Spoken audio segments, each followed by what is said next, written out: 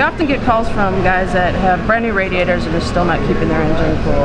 After talking a little bit, we decided the radiator's fine, and what's really going on is that they're using a fan without a shroud. If you put a fan directly on the core, you're not utilizing the other areas of the core that the fan's not sitting on. Shrouds are really a simple solution to most guys' problems.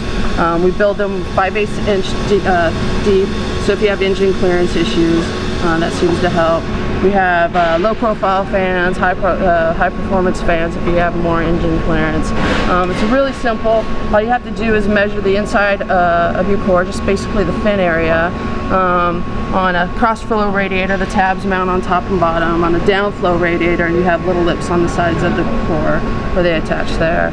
And it usually solves most guys' problems, especially when they have a brand new radiator that's just not cooling, whether it's ours or someone else's.